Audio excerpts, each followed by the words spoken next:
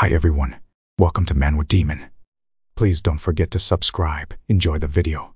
The scene unfolded with a scene where a man wearing a black dress folding his arms said, "Let me know if you have any issues with anything." He said that is just the default marriage contract. You may add a few conditions as needed. A girl slides a paper on table saying, "I don't think adding anything will help." The man hearing this gets confused and asked, "What?" The girl, whose name was Roseline, she holding a marriage contract, points on a specific part, and said this part. She, pointing at a name, said, "Melchior Postenmeyer." The man said, "My name? Are you saying that I am not good enough to be your husband? What is it about me that bothers you?" Roseline replied, "I'm not saying that you're not good enough." Melchior gets confused after listening her. Roseline said, "You are the empire's only archduke and the head of its most noble family." She steps towards him and said, "I also heard that you are an excellent knight and extremely wealthy." She gets close to him and said, "However, is this not our first meeting?" She said, "Looking back, think of it, my life has always been this way." Roseline tells about her past. Her father said to her, "A daughter? This family needs an heir. I suppose you will do. Roseline, you must be trained as the successor." Little Roseline, with a smile on her face, replied to her father, "Yes, father. I will do my best." She tells, "I was forced to go through rigorous training from a young age, all for the sake of my family." Her father said, "Did you really think becoming a successor would be easy? Study all of this, even if you must give up sleep for it." She tells, "I went through so much in order to gain my parents' approval and for the sake of our family. But when I turned 12, Alphonse, my little brother, was born. It was a miracle. All of my training was put on hold and I was sent away to a boarding school. But once it became clear that Alphonse was too sickly to be trained." Her father said, "This man is your fiancé now. He will join our family, and the role of our family head will be turned over to Alphonse once he is old enough. Also, we can no longer afford to send you to boarding school." She thought, "I'm nothing but a prop. I'm not allowed to make my own decisions. This is how my life had always been." Changing scenes, we saw a knight shouting while holding his sword, "Members of the Crimson Rose House, admit to breaking imperial law and show yourselves." Meanwhile, Roseline's mother gets shocked and asked her, "What is going on, Roseline?" Roseline, standing in front of window seeing down, replied, "It seems father took up gambling. He died while running away from the knights, and now they're telling us to turn ourselves in since they have evidence." Her mother shouts in fear, "I know that. That's not what I'm asking. What's going to happen to us?" Alphonse hugs her mom with fear and starts trembling. Roseline said, "I will stop them. Mother, please take Alphonse and hide." Her mother shouts, "What? How are you going to stop those soldiers by yourself?" She picks a sword and replied, "I will do whatever I can." Alphonse gets tears in his eyes and her mother said, "Are you insane? If you do that, those men might harm my son before we're even tried." Roseline, holding sword, steps towards them saying, "That's why I'm telling you to hide." Her mother, stopping her, shouts, "Roseline! Roseline!" One of Roseline's servants said to the knight, "This is most uncivil. I implore you, please wait." He was saying, "At least give the madam enough time to," while knight slash his sword on his throat. Blood starts dripping from his throat and he starts coughing. The knight shouts, "Get rid of anyone who gets in your way. Find every single of them." Meanwhile, Roseline comes and shouts, "What do you think you're doing?" She enters and holding a sword in her hand. The knight gets shocked seeing her and asked, "Lady Crimson Rose?" He taps on her chest and said to Roseline, "I am the captain of the Azure Knights. Count Crimson Rose has broken imperial law by participating in gambling. This goes against the virtue of nobility and demeans the empire's dignity." He said to her, "You must be aware that this is a felony akin to treason." Roseline grips the sword and said, "No, I am not." The knight said, "Come clean and admit to your guilt. Your sentence will only worsen if you resist." Roseline replied, "But if I do not resist, I would be admitting to a crime I did not commit. That is how imperial law works, is it not? She draws her sword, saying, I cannot allow you to arrest me when I had nothing to do with my father's gambling. She, pointing her sword toward him, said, If you intend to arrest me, you'll have to work for it. The knight starts to chase her, shouting, There she is! After her. She steps on stairs while knights were following her, shouting, Halt! She, seeing their speed, thought, They're faster than I expected. She stabbed her sword into clean and said in her mind, In that case. She pulls the clean from stairs, causing the knights to fall. The knights shout, Arg! A knight fell down and lose his sword. He said, Stay away. Roseline comes towards him, and he gets shocked with fear and shouts, No! Roseline moves towards him and pierces his hand with her sword. A knight, seeing this, comes towards her, saying, How dare you attack the Azure Knights? They starts fighting and their swords hits each other. Then more knights come and attack her. She alone beat them, causing injuries to them. Meanwhile, a knight hostage her mother and Alphonse. Her mother shouts, Roseline! Help! The knight was standing in front of them holding his sword.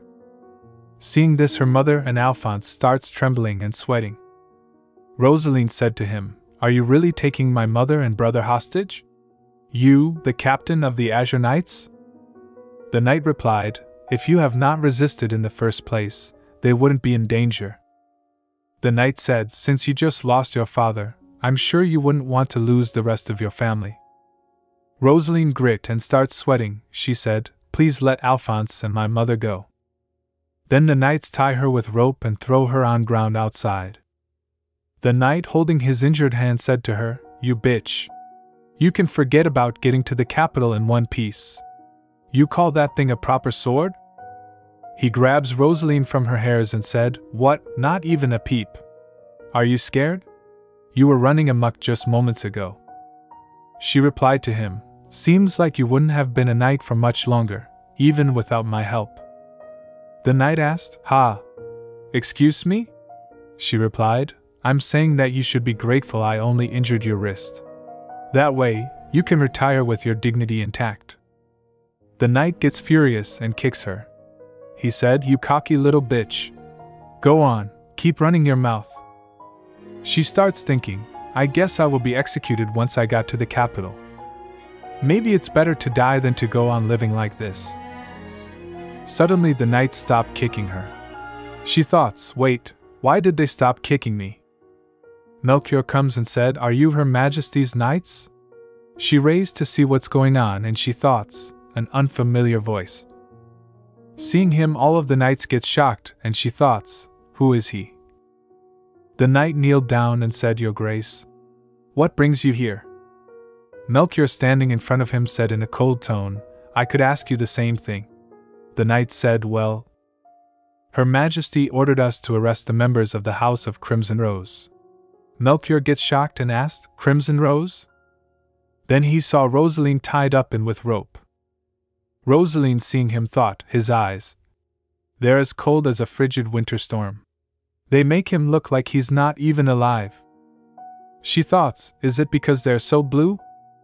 Melchior, standing in front of knights, said to him, So your excuse for wrecking the whole manor is that you were arresting everyone? The knight replied, That's because they were hiding from us. Melchior said in a cold tone, Since when can people hide behind picture frames?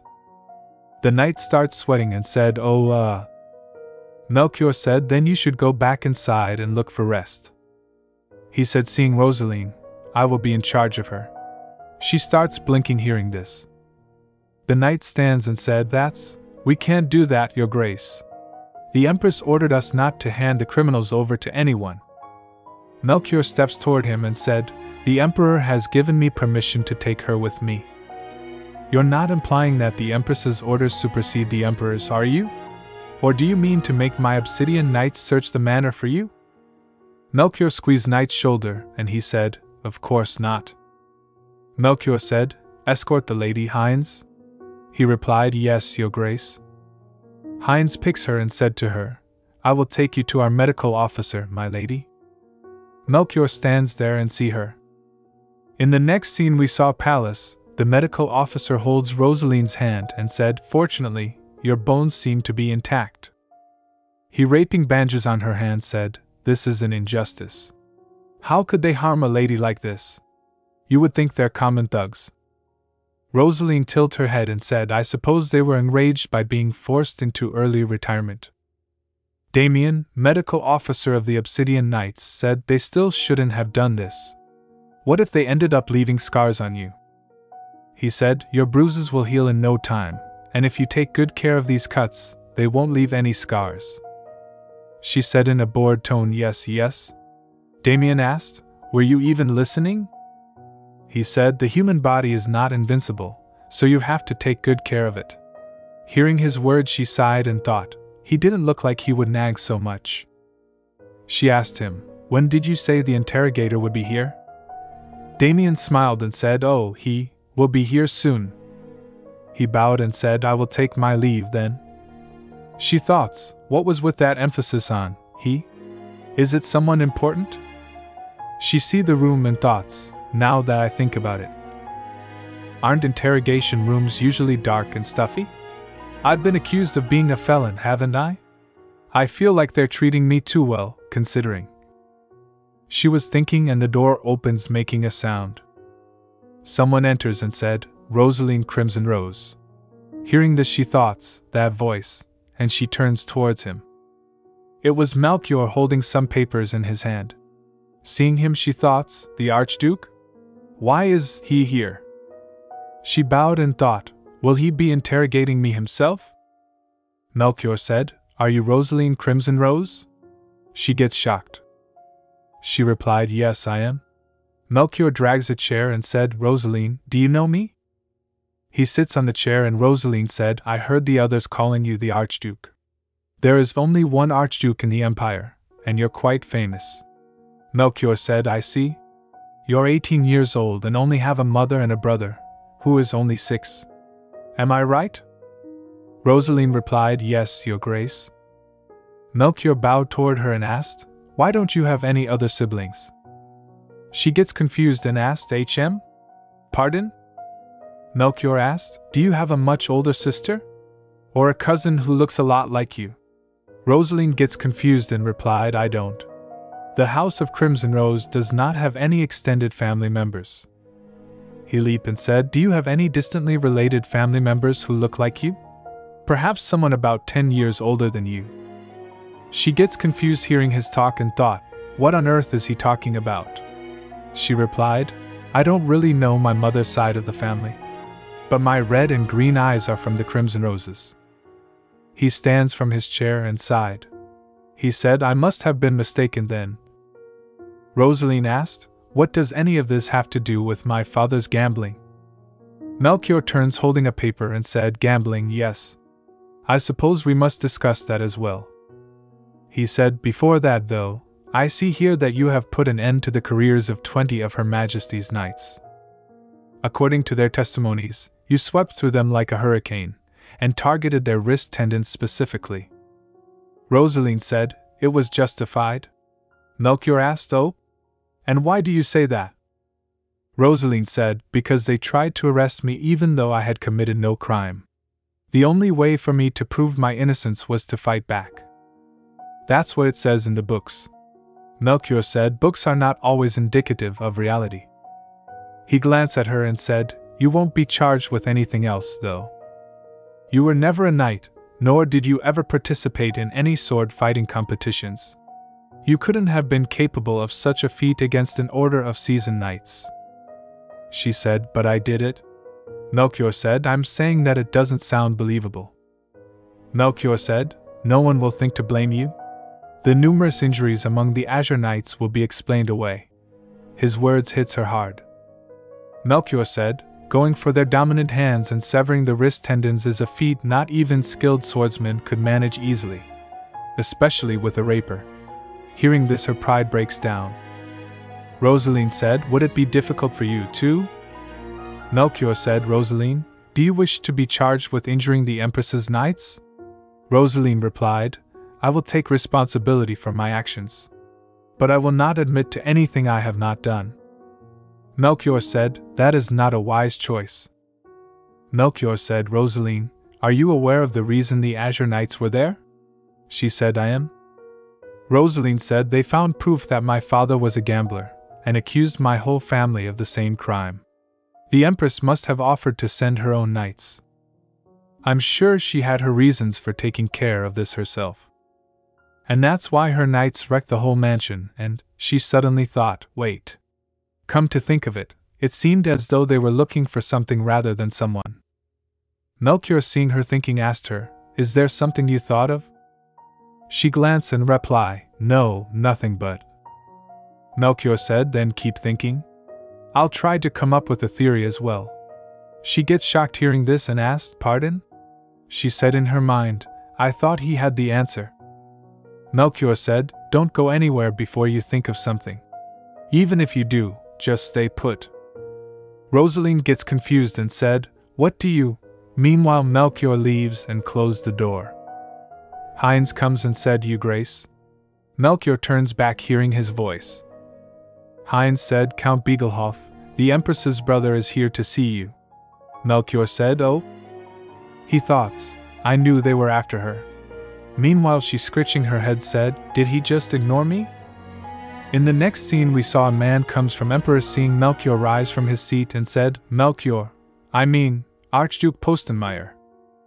Melchior steps towards him and the man said, I apologize for showing up unannounced. It was urgent, you see. Melchior said, I knew there must be a reason for your sudden visit. The man replied, haha. Thank you for understanding. The man said, oh, I heard that you are keeping Count Crimsonrose's daughter here. The Count lost his title and his land, so she is nothing but the daughter of a criminal now. I don't think an interrogation is necessary when the crimes are so obvious. He said, I'm here to ask you to hand Miss Crimsonrose over to me. Melchior, sitting in front of him, said, I'll have to think about it. That. The man rambled and said, what I'm saying is you don't need to go through the bother of interrogating her.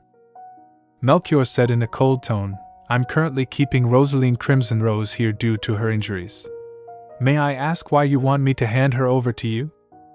Hearing him, the man gets shocked and thought, how can someone have such a cold gaze? The man said, I don't want her for personal reasons. I'm simply saying that there's no use in keeping her here. There's nothing more to find out, so why not just send her to jail?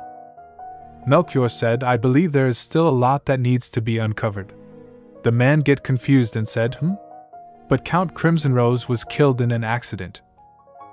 Melchior replied in a cold tone, the Count did not die in an accident. He was assassinated inside of a carriage.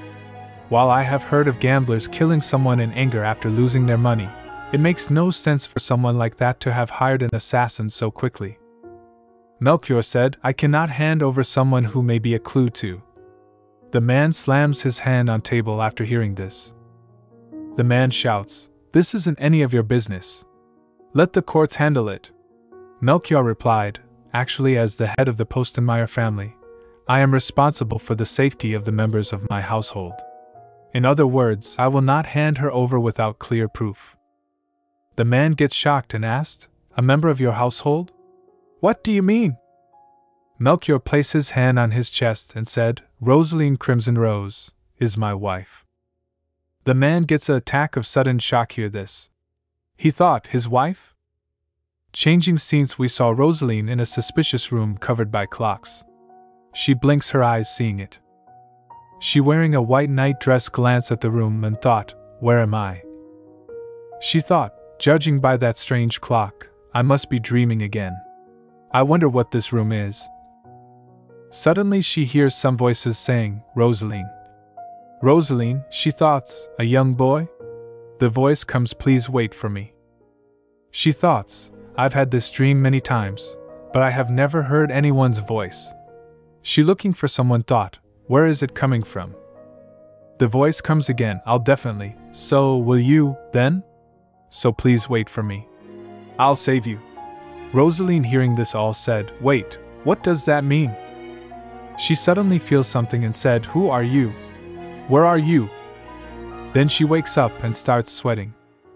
She thought, I'm sure that voice is unfamiliar. Who could it be? Someone knocked at the door shouting, "Pardon me, my lady.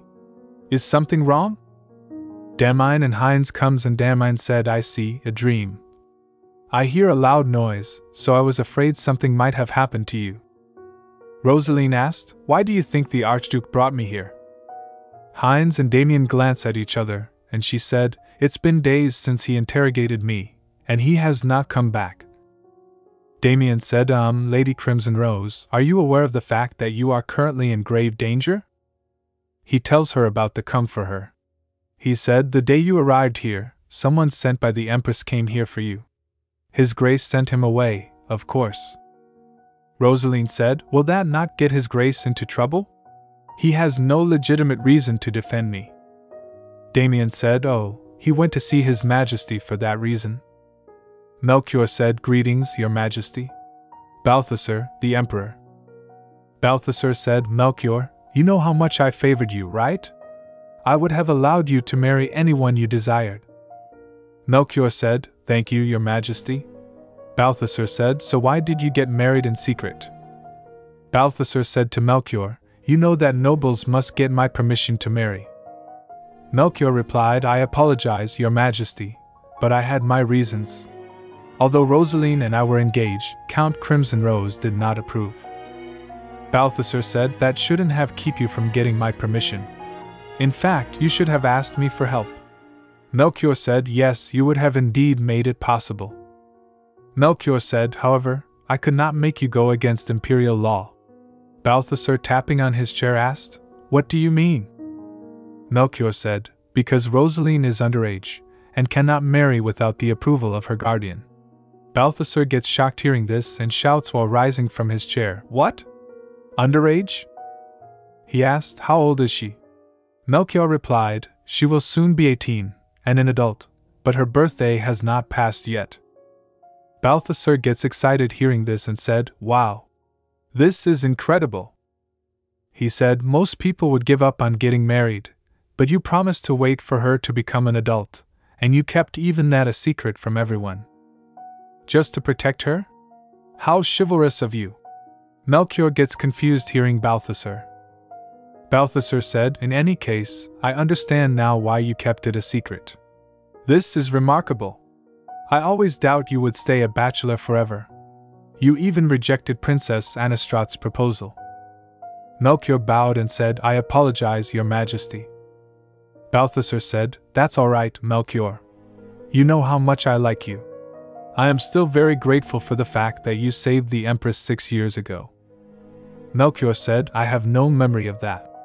Balthasar said, "I know. But I remember, so let me be grateful." Melchior said, "Yes, sire. I will take my leave now. Now that I have gained your approval, I will be going through the process of marrying Roseline officially." After that, Melchior steps out. Balthasar said after Melchior leaves, it had to be someone from the Crimson Rose family. He said, "I should have killed them all when I had the chance." Changing scenes, we saw Damien telling her about Melchior. He said, "His Grace does not remember anything from before he became an adult." He said, "And he has been looking for a woman named Roseline." Damien said, "This is as much as I can tell you. We don't know much more either." Hearing this, Roseline said, "I see." She squeezed her cloths and thought, "He is looking for someone because he can't remember his past, and because I look a lot like her, he brought me here and even interrogated me. But he didn't send me away, even though I don't know who she is. So why is he keeping me here and protecting me?" She said, "What should I do?" Melchior enters and said while standing in front of door, "You just need to sign this." Damien said, seeing him, "Archduke Postenmeier. Your Grace. Did your audience with His Majesty go well?" Roseline asked, "Sign what?" Melchior taps the paper on the table. Melchior said, "This promissory note, letter of attorney, and marriage certificate." Hearing this, Damien and Heinz both get shocked. She, seeing the paper, rubs her eyes. She starts reading. Emperor Balthasar approves of the marriage between Melchior Eckhard Julian Nov Postenmeier and Roseline Crimson Rose. She gets shocked reading this and said, "Huh? She shouts, "What? Marriage?" She asks, "So, you told the Emperor that we got married in the spring, and that I am therefore no longer a member of the Crimson Rose family?" Melchior said, "Yes, so you cannot be held responsible for your father's crimes. Your mother and brother will be fined instead of going to jail, and those fines, as well as the cost of reinstating your family's title and territory, will be paid in full by the Postenmeier family." Hearing this, all of them gets shocked. And Roseline shouts, "What?" Roseline asked him, "I don't understand any of what you just told me, Your Grace. Don't you think you're trying to marry a woman you don't even know?" Melchior replied, "Is it so strange that I am willing to marry you in order to save you?" She replied, "Yes, of course it is. You don't know anything about me." Damien and Heinz gets confused, and Damien whispered to Heinz, "Maybe His Grace is sick or something?" Melchior said, "You must be aware of the fact that if we do not get married, you might spend the rest of your life in jail." Roseline said, "Are you saying that you pity me and are simply being charitable?" Melchior replied, "I wish to save you. Is there not enough of a reason?" Damien and Heinz said, "That isn't enough at all." Roseline thinks, the marriages of high-ranking nobles are of great importance in the Empire. Isn't he being far too flippant about this? Is he trying to swindle me? Or maybe I am an easy tool for him to use, but if that's not it either. She paused and stops thinking. She asked to Melchior, "Is it because I look like the woman you have been searching for?" He glares at Damien and Heinz for telling her about his past and said, "You too." Roseline defends them, saying, "It's not their fault. I'm simply asking you this based on what you told me during my interrogation." She sighed and said, "But whatever the reason, shouldn't you have asked me to marry you first?" Melchior said, "There was no time for that. I was ordered to hand you over as soon as I brought you here, you see." Roseline said, "You could have still told me your plan then. I was stuck in this room for a whole week without any clue as to what was going on."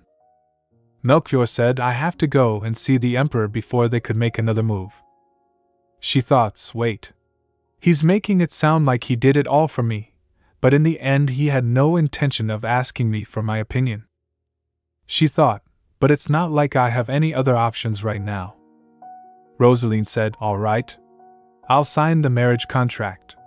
Melchior nodded his head and said, "A wise decision." Roseline raised her finger and said, "On one condition, though." Melchior gets shocked and asked, "A condition?" She said, "Please duel me." They come out for a sword fight. Damien and Heinz were standing there to see them. Melchior, wearing gloves, asked, "Roseline, why do you insist on dueling me?" She, holding her sword, thought, "I guess I can't just say, 'To bring you down a peg.'" She said to Melchior, "I've been stuck in that room for quite a while, and since I was not allowed to step outside at all, I've been itching to get back to sword fighting." She said, "Besides, we're getting married. You should learn more about me, right?" Meanwhile, she thought, what a lame excuse. Melchior gets confused and said, "As you wish." She thought, just now, he wasn't giving me permission. Does he actually respect me? She squeezed her sword's handle and said, "Thank you for indulging me, Your Grace." He, holding his sword, said, "Melchior, call me by my name from now on." She swings her sword and said, "All right then, Melchior." She dashed towards him. He stopped her with his sword. She, noticing that he hasn't removed his sword's cover, thought, a scabbard. He didn't unsheath his sword? She thinks, I thought he would use his large frame to his advantage. But he's keeping his word sheathed on purpose and deflecting my attacks in a certain direction. If I had not jumped back immediately, he would have been able to grab me. Melchior said, "You challenged me to a duel, so I expected you to be stronger." She smiled and said, "Ha! Melchior, I hope you won't regret saying that." She sits down and said, "It might sting a bit." Melchior said, "HM?" She jumped and come over him, holding her sword straight at him. Seeing her like this, Melchior gets shocked. Damien and Heinz also get shocked seeing all this. They shouts, "Your Grace." Melchior's sword fell down and a piece of his cloth as well. He caught Roseline. She gets confused and said, Melchior? Melchior, holding her in his arms, said, You're just like her. She asked, Pardon? Melchior looks at her and said, You're exactly the same. Roseline said, Please let go of me, Melchior. Your shoulder, it's. Melchior said, Roseline, who taught you how to fight like that? The Roseline I knew used the exact same sword fighting technique. Melchior said to Roseline to remember, saying, Please try to remember. You must have met my Roseline. She replied, When will you let it go? Melchior, still holding her in his arms, said, But the way you fight, it's exactly like. She interrupts, saying, I didn't learn this from anyone because I'm the one who came up with this technique. Melchior gets confused and asked, What? She shouts, I said, Let go of me. Melchior put her down, and she turns her head towards Damien. She said to Damien, Sir Damien, please take care of his Grace's injury. He gets confused and said, I will. She said to Melchior while leaving, I'm going back to my room. Please let Sir Damien take care of you. Then she starts walking through a garden full of flowers. She thought while passing through the garden, how did it come to this?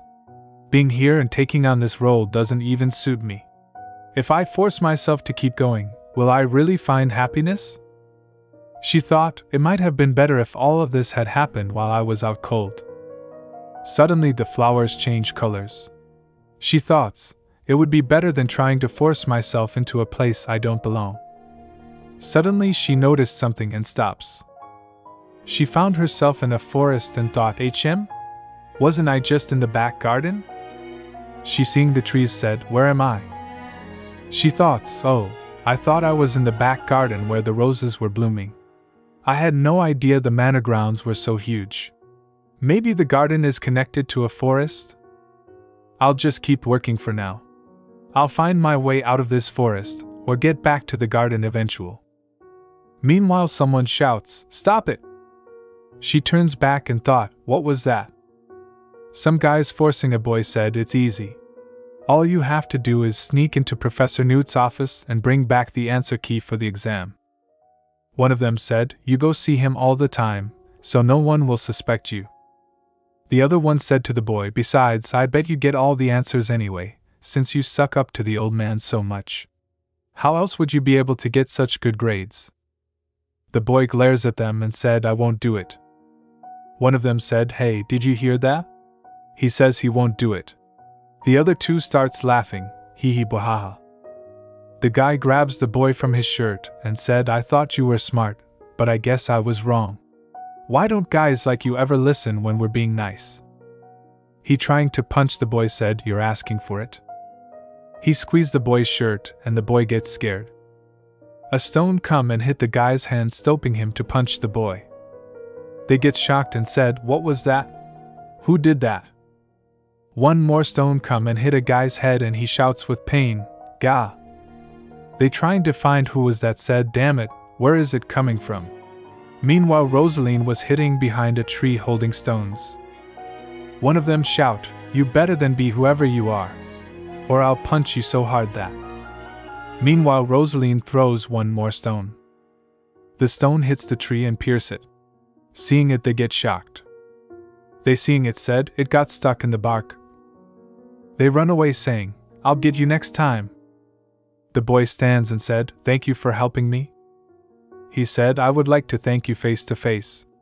If it's all right with you, would you please come out here? She thought, I kept throwing the rocks from different directions on purpose. How did he find me so quickly? She comes out while thinking, he shouldn't have been able to see me with so many trees in the way. She scratched her face and said to him, There's no need to thank me. Are you hurt? The boy said, No. Thanks to you. I didn't get hurt at all. She said again, There is no need to thank me. It just didn't sit right with me to see so many boys bullying one person. She thought, I only chased them away because I didn't want to keep watching it happen. I don't deserve his gratitude. The boy said, Still, the fact remains that you helped me. The boy introduced himself to her saying, My name is Julian. I am a third-year student at the Imperial Academy. Could I ask for the name of my savior? Hearing this, she stumbled. She feels awkward and thought, his savior? How embarrassing. I didn't even do much. She thought, I wonder if it's safe for me to tell him my name. I guess I don't have to tell him my surname. He won't be able to identify me with just my first name. It'll be much better than raising suspicion while trying to come up with a fake name. She said, my name is Roseline. Julian said with a smile on his face, Roseline? So that's the name of my savior. She starts blushing and said, please stop calling me that. Julian said to her, thank you for saving me, Roseline. Please call me Julian. He places his hand on his chest and said, please contact me if there's ever anything I can help with. I would like to repay my debt to you. He said then again, I suppose there really isn't much I can do to help you. He said, even if I'm never of any use to you, I still wanted to offer my help. She thought, what a nice boy. He's very considerate for his age. She thought, boys like this shouldn't have to deal with bullies growing up. Julian said, I'll take my leave now. Please take care, Roseline. She waves her hand to say bye. Julian starts walking in opposite direction to her, and she thought, I should hear back too. If the direction Julian is going leads to the academy, then the Postenmeier Manor should be in the opposite direction. She steps forward and suddenly found herself in the same garden she was walking through. She seeing the flowers thought, those are the rose bushes I saw earlier. I'm glad I didn't end up getting lost. She enters in Melchior's room and thoughts, I wonder if Melchior got his shoulder patched up. She closed the door, making a sound, and noticed Melchior standing there and said, HM? Melchior, folding his arms standing there, said to her, you were gone for a while. She asked, how's your injury, Melchior? He replied, it's nothing to worry about. He sits on the chair and said, the wound isn't deep. It'll heal soon. She said, standing in front of him, I apologize for earlier, Melchior. He said, HM? He asked her, why are you apologizing?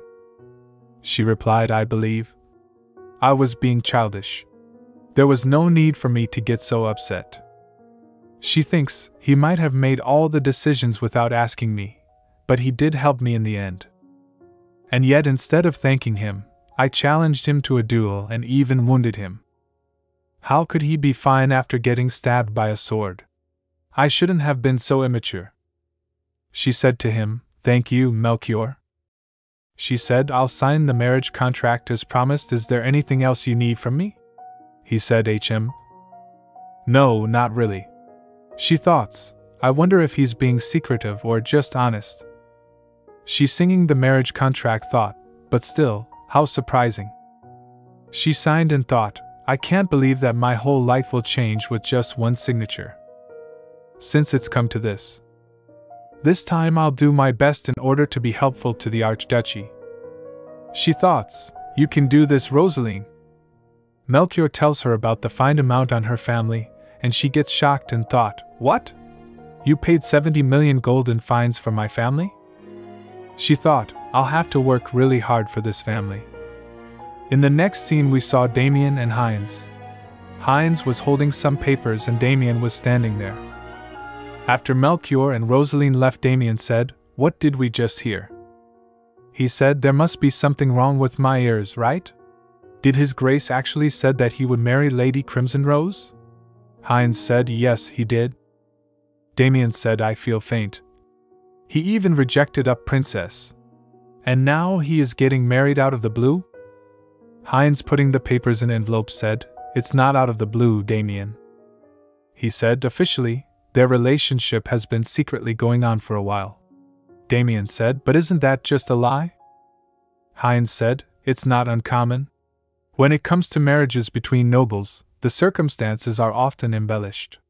Damien said, I guess so, but... Heinz turns and said to him, so let's be careful about what we say.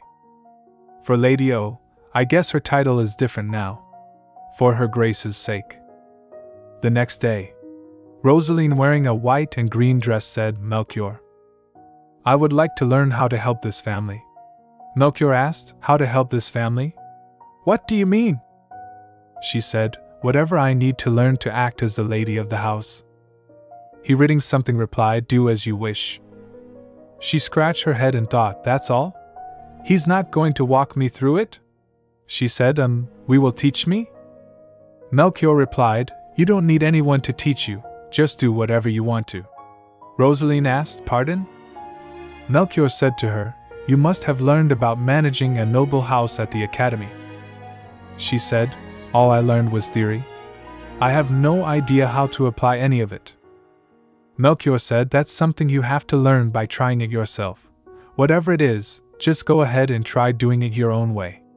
If anything goes wrong, you just have to think of a solution. She said, standing in front of him, but that's a lot of trial and error. I have to be wary of the Archduchy's reputation. I can't just keep making mistakes. Melchior said, our reputation isn't so frail that a few mistakes will affect it anyway. She thought, oh, I see. I thought I would have to learn how to do things perfectly, so as not to make any mistakes at all. That was how things were done in the Crimson Rose family. But the Postenmeier Archduchy isn't like that at all. There are several noble families that swear allegiance to House Postenmeier rather than the Emperor. With such authority and its core, the Archduchy has only become more powerful over time. Melchior said, you are allowed to make mistakes. And you're allowed to fail. He said, the Archduchy will be a solid foundation for all of your endeavors. No matter how many mistakes you make, you can always start over. Is that not convenient? She thought, it must be due to his confidence that those who swear fealty to House Postenmeier are so loyal. She thought, I'm sure Melchior must have worked very hard to be recognized as the head of this great family. He seems so flawless. I wonder if there was ever a time he struggled with his position. And if there was, I wonder who stood by him to support him through it. Roseline said, Melchior? He said, HM? Roseline asked him, are you still looking for her? The woman who is so important to Melchior.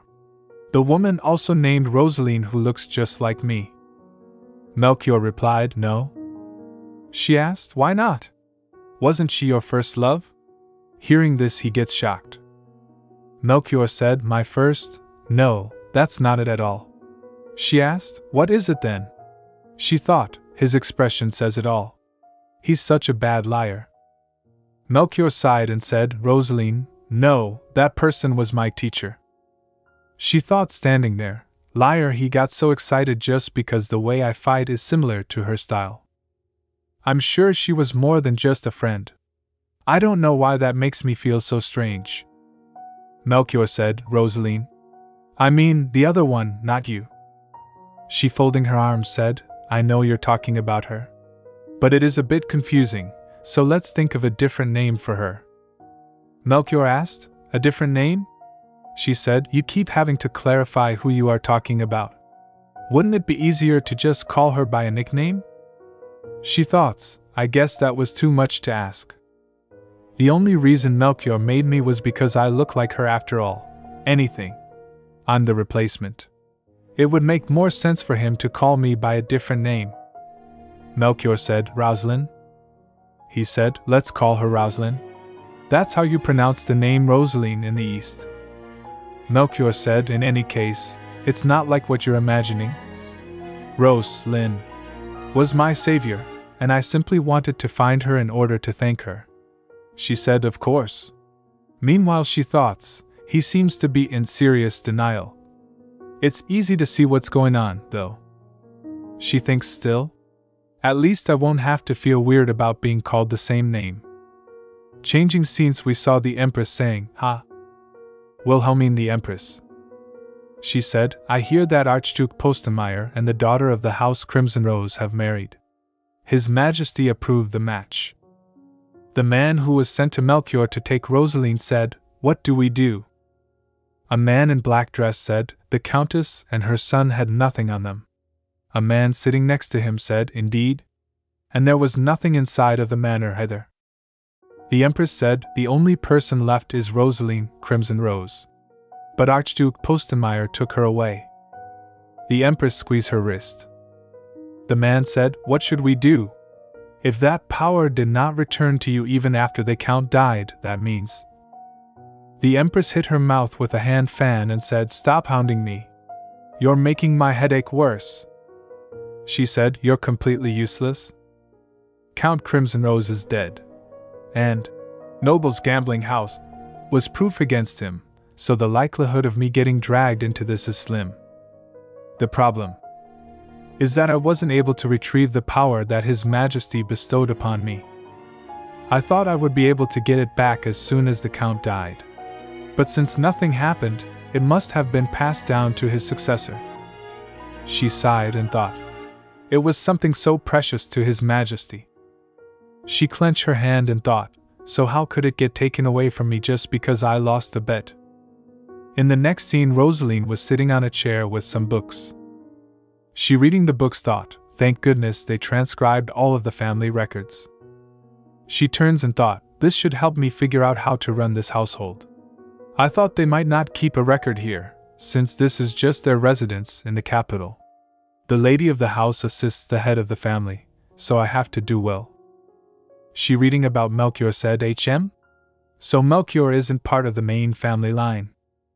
He became the head of the family after competing with all the branches, and the fact that it only took a year for him to become the head probably means that he didn't spend much time with his immediate family. His parents passed away when he was young, so he grew up at the academy without anyone to take care of him. I guess that's something Melchior and I have in common. I think I know how that must have felt. He met someone who was both a mentor and a friend during that difficult time, so I can see just how important she must have been to him. But if he hasn't been able to find her using the Postenmeier family's influence, maybe that means she's no longer part of this world. Is that why he was able to just marry me without much thought? Suddenly she thought, wait, why am I letting this get to me? It's not like we got married because we love each other. Snap out of it, Roseline. She clenched her hand and thought, there's no need for me to find out about his past. Or get jealous even if he were to cheat on me. Meanwhile, someone knocks at the door. She asked, what is it? The servant said, your mother and brother are here and want to see you immediately. She gets shocked and asked, my mother is here? Her mother and brother Alphonse comes and her mother said, Roseline. Alphonse said, hello. Her mother said to Roseline, Roseline, Archduke Postenmeier saved us. She replied, yes, I know. Her mother grabs her hand and said, I can't believe he is willing to take you as his wife. We owe him so much. Her mother said, to think that my very own daughter is now the Archduke's wife. Roseline said, I didn't think you would be so happy about this. Her mother replied, why wouldn't I be? Now that we are related to the Postenmeier by marriage, no one will be able to look down on the Crimson Rose family. Roseline thoughts, she has no idea how wrong she is. Realistically, the Crimson Rose family will be considered vassals at best. High society will talk about how they don't deserve this honor. They'll be a laughingstock. Her mother said, the Archduke even promised to support us, both with our territory and our manor until Alphonse turns of age. Roseline turns her head and said, it'll be a debt you'll have to repay. Her mother said, Roseline said, the Postenmeier family isn't just going to support you for free. You won't be able to repay this debt even if you work for the rest of your lives. Her mother smiled and said, don't be silly. That's why I'm saying we should be grateful. Roseline said, shouldn't we try and pay at least some of the money spent on us? Her mother replied, I'm sure Archduke Postenmeier doesn't have time for such frivolous details. You have no idea how rich the Postenmeier family is. We could use as much money as we want for the rest of our lives, and it wouldn't put a dent in their finances. Roseline said, so you intend to spend their money frivolously? Hearing this, Alphonse stops playing and sees them. Her mother said, how dare you speak to your own mother like that? Roseline said, I'm just asking you a question. Her mother said in anger, I don't like your attitude. I gave birth to you, you know. You can't act like this just because your father is no longer with us. Are you going to look down on me because you're the Archduke's wife now? Roseline sighed and said, that's not what I'm saying. Her mother shouts, "That's what it sounded like. You never even tried to come and see us this whole time." Her mother poked her and said, "You were too busy with your new lover, weren't you?" Her mother points her finger at Roseline and said, "You dragged us into trouble by causing a ruckus at the manor. I see you haven't changed at all. You're Alphonse. Older sister, get your act together so you don't embarrass him." Roseline said, "The way I live has nothing to do with Alphonse." Her mother shouts, "That's the kind of attitude that made your previous fiancé break of your engagement." Her mother sighed and waving her hand said, "The Archduke only took you in because you never got married and stayed a virgin. That shameful situation led to this blessing, so I was planning to forgive you." Roseline was standing there hearing her mother's words silently. Her mother said, "I was being friendly in an effort to make amends, but you're such an awful girl." Roseline squeezed his hand and thought, "What do you know, mother? You've never paid attention to me. Even when you claim to have simply forgotten about my debut. I thought it couldn't be helped. I couldn't even attend my friends' birthday parties because we couldn't afford it, and I became more and more secluded because of it. You made sure I never even dared to complain about the enormous amount of studying I was forced to do. I tried to be understanding even when you gave everything to my brother as soon as he was born. Everything I was trying to achieve. No one was there for me. No one even bothered to check up on me and ask how I felt."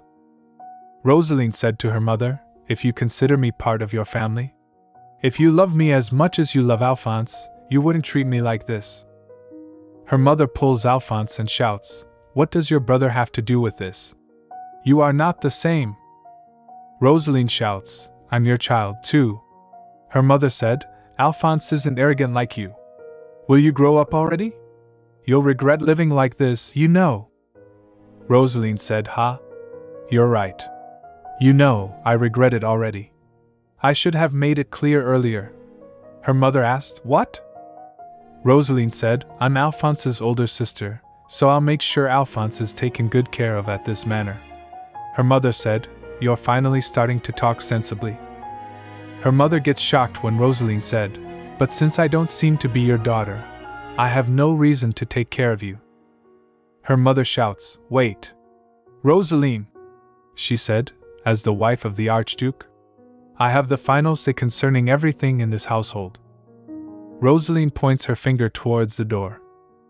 She ordered her mother to leave, saying, "Countess Crimson Rose, please leave." Changing scenes, we saw the Emperor saying to Melchior, "So, you can't hold a wedding because she's still in mourning?" Melchior said, "Yes, although we aren't allowed to hold a funeral either. Holding an extravagant wedding while she is in mourning would be inconsiderate toward my wife." The Emperor said, "I see. She did just lose her father." He said to Melchior, "When did you learn how to be considerate of others, Melchior? You're all grown up." The Emperor said, "All right, I understand how you feel. But it would make me look bad if I rushed to approve your marriage without a wedding. You must at least hold a small informal ceremony." Melchior, standing in front of him, replied, "Yes, sire." He leaves and starts thinking, if it's just an informal ceremony, it should be enough to bring in a priest and go through the motions. The Empress might still be targeting Roseline, so we have to make sure not to draw attention. Suddenly he paused and noticed something. Roseline, wearing a white dress, was standing at the balcony. Melchior see her standing there and ask her, "What are you doing here, Roseline?" Roseline replied, "I was considering running away in the middle of the night." She turns and Melchior said, "Even though you have signed the marriage contract?" Roseline said, "I was joking. I was about to take a walk to get some fresh air."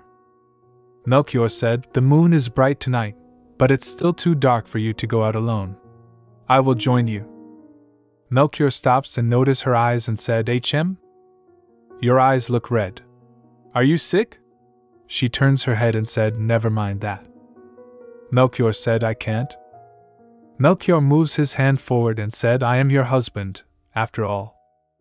She smiled and gives her hand to Melchior while thinking, "I thought this was nothing more than a contract marriage to keep me out of jail.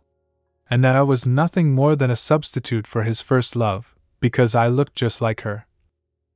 But Melchior acting like my husband is making me feel better. They comes out in the gardens and Melchior said, the gardens are huge. I tend to stay at the main manor outside of the city, so they must have neglected this place. I should have hired a gardener ahead of time. Roseline, seeing the flowers, said, the flower that's so pretty. Melchior suddenly remembers his talk with the emperor and said, oh Roseline, I have something to tell you about our wedding. Roseline asked, hearing this, didn't you say we could skip that part? Melchior said, His Majesty ordered us to hold a wedding unless we have a specific reason not to, so I think it would be best to have at least an informal ceremony. Roseline asked him, how many guests will we have to invite then? Melchior said, it can be small, so we can just have a priest come in and marry us. But since your family is here, it might be good to invite a few people who are close to us. She squeezed her dress and said, my family? Yes, I suppose so. Meanwhile, Melchior thought, maybe the idea of a wedding is too bothersome? He closed his eyes and thought, or maybe she's disappointed because I went back on my word. Melchior said to her, we don't have to do that if you don't want to. Of course I will talk to His Majesty again. Meanwhile she thought, ugh, I keep thinking about what happened earlier today. She said to him, waving her finger in air, no, that's all right. Let's do it. She asked him, by the way, Melchior, how is your wound? He said, He asked, my wound? Roseline, pointing her finger towards herself, said, I injured your shoulder during our duel. Melchior said, oh. It's fine. It was nothing. What Melchior intended to say was, it doesn't impair my work, so I am fine. What Roseline heard, it was nothing, you're not a very good duelist. She said in a sad tone, I see. So it was nothing. Melchior, hearing this, said, He thought, did I say something wrong? I recover really quickly, so even if I had been hurt much worse, it would have been fine. He thought while walking, somehow, I feel like I said something terribly wrong. He starts sweating and thought, Roseline has stopped talking. Her eyes were red earlier. She might have been angry with me. Was it because I took so long to have her mother and brother visit? Or maybe it's because I come home late every night. Or maybe she was inconvenienced somehow because it's taking so long to hire more servants. He clenched his hand and thought, I don't know what to say to her. Come to think of it, she's dressed too lightly to be outside for so long. Should I break the silence by offering her my coat? But she doesn't seem to be cold at all. What if it looks like I'm trying too hard when she's already in a bad mood? Let's be rational about this. How should I be acting while alone with a woman?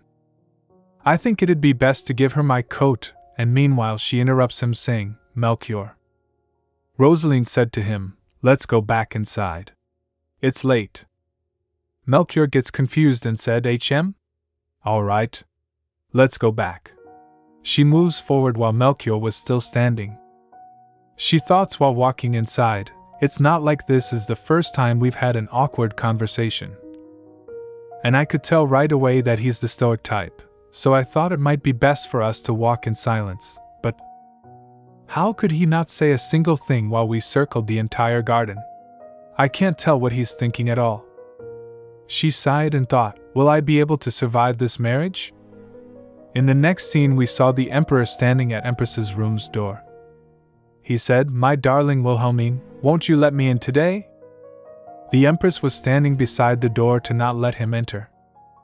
Emperor said to her, the nights are bearable since it's early summer, but I'm also starting to get old, you know. He said, my body may not be able to endure much more of this. The empress opens the door a little bit and sneak outside. She sighed and said, I could never resist you, sire. She opens the door and turns back. The emperor laughed and said, my beautiful Wilhelmine, so you finally forgive your awful husband. The empress said, stop laughing. I might start liking you. Emperor said, but I can't help but laugh when I see your beauty. She sits on a sofa inside. The emperor comes and sits next to her on same sofa. She said, don't be so clingy. Go and sit across from me. The emperor holds her hand and said, I'm all cold from the chilly night air. I need your warmth. She pushed him and said, Go and sit across from me before I kick you out again, your majesty. He said, Ah. The emperor said to her, Are you still angry with me? For letting the Crimson Rose family go, I mean. She sighed and said, Why would I be angry? It was your decision to make, sire. His hand reached to her hand and he said, Please forgive me, Wilhelmine. If you keep withholding your affection, I have no reason to go on. He said, For the last 10 days, I was so distraught being away from you that I couldn't sleep. He asked her, Can't you see how gone I look? She replied, No, I can't. He said, Wilhelmine, my sunshine, I am willing to do anything for you. But if you do not tell me what it is you want, I cannot help you. He said, Please tell me if there is anything you need, Wilhelmine. She starts sweating and said, I don't need anything. He grasped her hand and said, All I wish for is to live with you. And die with you. She starts sweating and gets scared. The emperor kissed her hand and said, So, if there is anything you wish for, I will do whatever it takes to make it come true. In the next scene we saw Roseline wearing a green dress sitting at a table. She closed her eyes and thoughts, I ended up not getting any sleep because of what happened yesterday. There was mother, then Melchior. Meanwhile someone knocks at the door. Hugo. The Postenmeier family's butler opens the door and said to her, Your Grace. He comes to her table and said, Countess Crimsonrose says she wishes to see you. Roseline said, Please tell her that I do not wish to see her. Hugo gets confused and asked, But Your Grace. She interrupts him and said, She should be fine living in the annex building. Roseline said while writing something on a paper, It's better than staying at a hotel. And she'll return to the Crimson Rose Manor once it is rebuilt. She thought so. Sure, sending my mother to live in the annex building after her time in jail might look bad, but making it this clear that he does not approve is a different matter. If he were talking to Melchior, he wouldn't dare to act like this. She, placing the pen on the table, said to Hugo, More importantly, Hugo, I heard you hired new servants yesterday. Hugo bowed and said, Yes, Your Grace. She asked, Why did no one inform me that this was happening? Hugo gets shocked and asked, Pardon?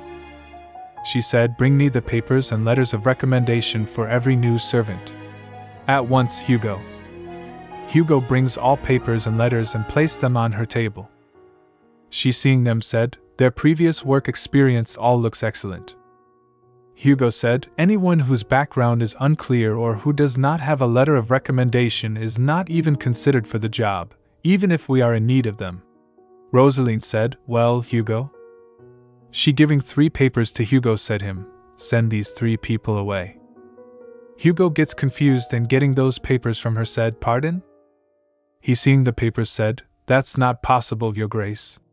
They have already signed contracts with House Postenmeier and started working here this morning. Roseline said, Who did they make this contract with? I am the lady of the house. She said, How convenient that they are here today. Bring those 3 people to me. I will cancel their contracts myself. Hugo bowed and asked, Your Grace, may I ask why? Roseline tells about their resume, saying, The western branch of the Tuscan Corporation closed its doors last August and was incorporated into the southern branch. So Axel, who says he worked there until January of this year, lied on his resume. There is a ship that travels between the continent and the port city of Wertrum once every 2 weeks. But between the start of May and mid-June, there are no ships because of typhoons. And so Cora, who is from Wertrum and claims to have come here at the end of May, also lied. Laban, who says he was the caretaker of the western Snapple orchard outside of the capital. Hugo interrupts her, saying, Your Grace, Laban did not lie about his previous job. The Snapple orchard has had dealings with the Postenmeier family, so it was possible to verify his claims. Roseline smiled and said, Exactly. We can't have him here because he did work there. Hugo gets confused and asked, Pardon? She laughed and said, Because the Snapple orchard used to belong to the Crimson Rose family. We lost the orchard because the new caretaker that started working there 3 years ago conned us. I had no idea that there was a relationship between the Postenmeyers and the Snopple orchard.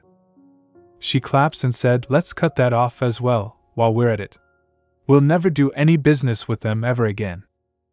She, checking the papers, said, since we'll need 3 more servants, let's see. She gives him 3 papers and said, contact these 3 people. Hugo bowed and said, yes, Your Grace.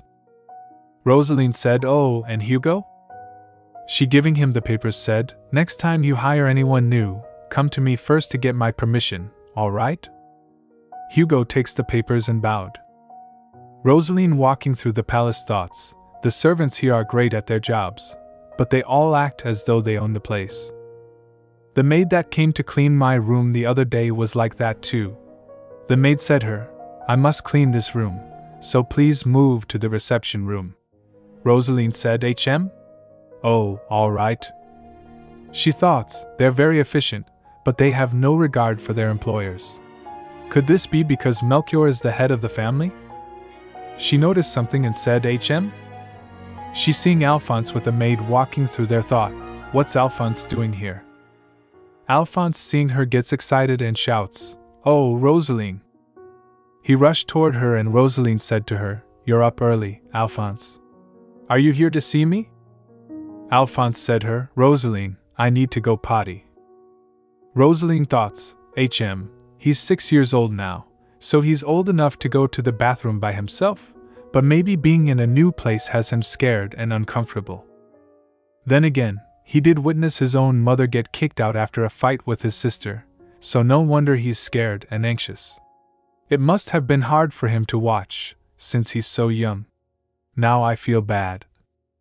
She said to him, all right. Let's go, Alphonse. They steps toward the way to bathroom and Alphonse starts sweating. Alphonse stops her and whispers slowly, Roseline, I don't actually need to go to the bathroom. Roseline whispers back, HM? What do you need then? Alphonse whisper, Roseline, yesterday I heard the servants here talk badly about you behind your back. She, hearing this, gets confused and said, oh? Alphonse tells her about last night when he hears the servants talking badly about her. He said, last night, going to sleep by myself is too scary. Did Roseline really kick Mama out? I have never seen Roseline get so angry. I have to go and find Mama. He stops hearing someone's voice. The servants said, it's exasperating, isn't it? How could His Grace marry a girl from such a worthless family? He peeks through door and listen their talk. They are not even a noble family since they lost their title, right? Even if our master reinstated them, they are still a family of criminals. I can't believe he chose someone like her after rejecting the princess's hand in marriage. Did you see how she kicked out her own mother? What an awful family. I turned down an offer to become a head maid in order to work here, but seriously? The daughter of a criminal? I refuse to acknowledge her as the lady of the house. Hey, here's an idea. What if we cause an accident and ruin her reputation? Roseline gets shocked hearing this. In the next scene we saw Melchior drinking tea. He puts his CU back on table while holding a paper in his hand and asked Heinz, have you eaten, Heinz? Heinz replied, how could I eat? When you haven't eaten anything yet, Your Grace? Melchior turns toward him and said, you never cared about such formalities before. Heinz, you look tired. He replied, sitting on his table, I'm dying. Melchior asked, did you skip breakfast? He replied, no, I ate at the first floor mess hall. Melchior asked, did you not get enough sleep then? He replied, I had about 8 hours of sleep. Asked, so you slept fine? What's wrong? Heinz clenched his hand and said, sigh. Heinz said, I think I may be depressed. He said to Melchior, Your Grace, could I go on sick leave? I miss Benjamin. Melchior asked, Benjamin? Heinz shouts, my lover, Benjamin. The one I left behind in the eastern region. Hearing this, Melchior thoughts, oh. That. Benjamin, 2 years old banyan tree. Melchior said, we'll be moving back to the east in 2 months once the wedding is over, so don't worry. Melchior said, I'm sure someone else will take good care of Benjamin in the meantime. Heinz asked. How could you say that, Your Grace? He starts crying and his tears felt on the paper. He said, It's only been half a year since I met Benjamin. What if someone else snatches him away while I'm gone for 2 whole months? Wha? Benjamin. Melchior said in an angry tone, Stop getting your tears on the paperwork, Heinz. If you're that lonely, why not get the same kind of plant here and raise that? Hearing this, he gets shocked. He stands from his chair and shouts, Excuse me? Are you telling me to cheat on my lover, Your Grace? How could you say that when you yourself are a newlywed? Heinz said, I'll tell her Grace all about how you told me to have an affair. Melchior said, Heinz? Melchior glares at him and said, Care to repeat yourself? Heinz said, Never mind, Your Grace. Melchior said, If you're that way, why don't you go back east? Heinz gets confused and asked, Pardon? Are you giving me time off? Melchior in a cold tone said, No. I'm telling you to quit your job if you want to go that badly. Heinz again starts crying hearing this and said, You are so inconsiderate, Your Grace. Melchior thoughts, I wonder what Roseline is up to. I should talk to her when I get back. Hugo tells Melchior about Roseline's order to send her mother away and Melchior asked, So Roseline sent Countess Crimson Rose away? Hugo replied, Yes, Your Grace. Melchior takes off his coat and said, I see. Melchior gives her coat to Hugo. Melchior noticed Hugo's expressions and said, If you have something to say, just say it. Hugo. Hugo glanced and said, Well, do you think it'll be all right? It's her own mother. Melchior, removing his gloves, said, I'm sure Roseline had her reasons. He said, If Roseline sent Countess Crimson Rose away, that means her mother must have done something to deserve it. Hugo said, But treating her own mother like that won't be good for her reputa. Melchior gets furious hearing this and asked in a cold tone, What was that? He squeezed his gloves with anger and asked, Does anyone dare to speak ill of Roseline? Hugo gets nervous and said, No, nobody has said anything but. I only meant to point out what people might say. Melchior said, It doesn't matter what people may or may not say. Just let Roseline do as she wishes. Melchior steps forward and Hugo bowed and said, Yes, Your Grace. Meanwhile, Melchior thought, Roseline, this must be why she wasn't in a good mood last night. I should have paid more attention. I should have been more considerate of how she was feeling. He sighed and thought, Why didn't Hugo mention this yesterday instead of today? I had no idea and kept babbling on about her family. She must be asleep by now. But maybe I can go and check on her. He turns and go to her room.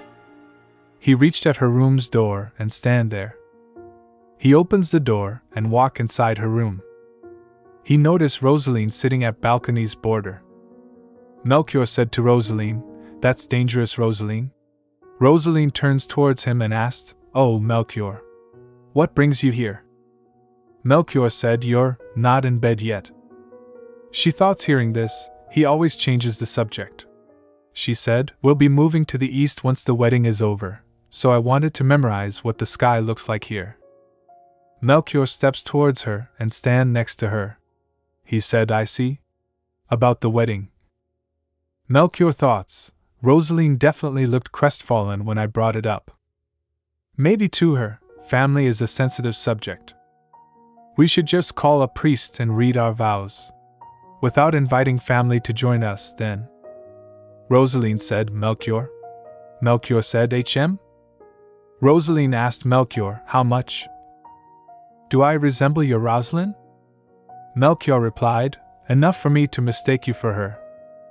She said, I see. I've been thinking about it these past few days. I resented you for deciding on everything without discussing it with me first. But that was hypocritical of me. Because it all turned out for the better. I was lucky. You may have been disappointed though. He clenched his hand and said, I am not disappointed in you, Roseline.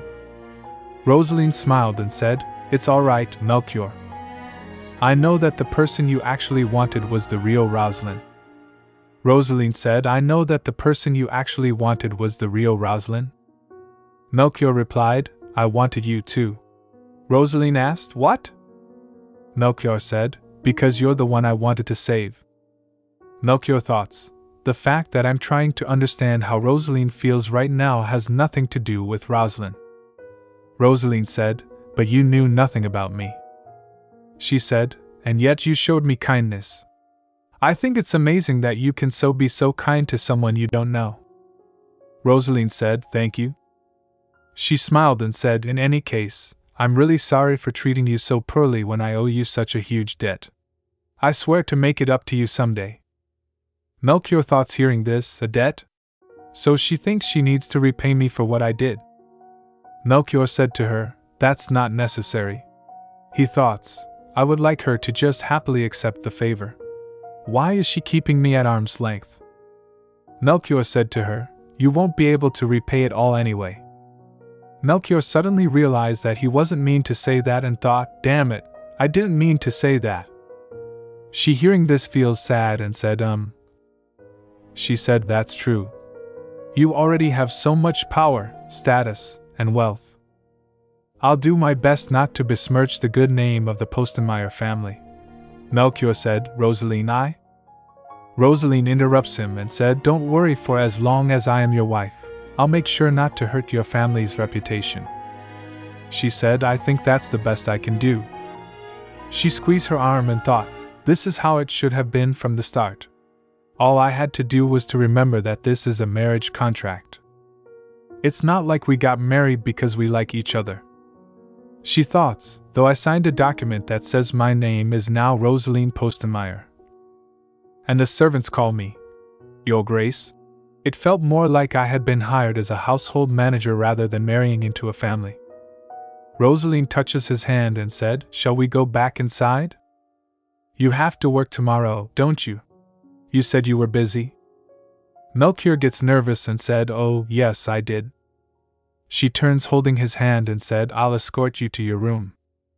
Melchior starts blushing. While walking with her he thought, I think he misunderstood me, but I'm so distracted by her hand against mine that I can think of anything to say? Melchior said, Roseline, while walking? She turns and asked, yes? Melchior said, you're working too fast. You're dragging me along. Roseline said, oh, I'm sorry. She thought, I can't have been going that fast.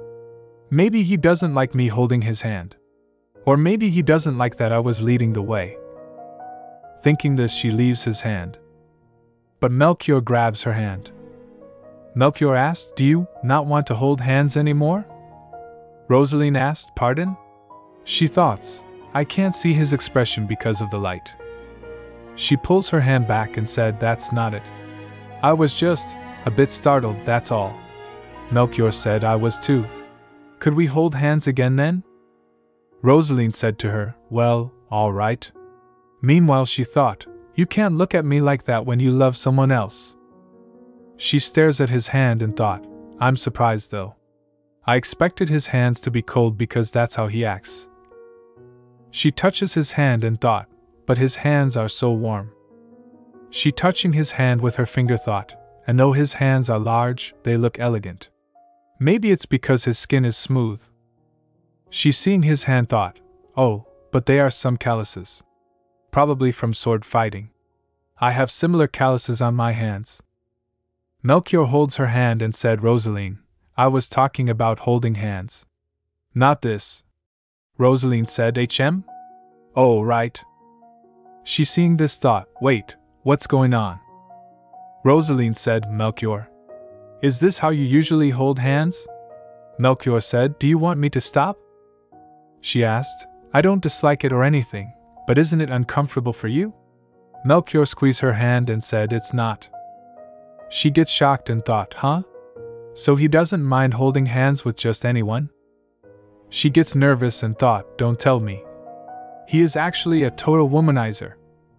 Roseline glanced and said, Melchior? I did sign a marriage contract, so does that involve couple duties?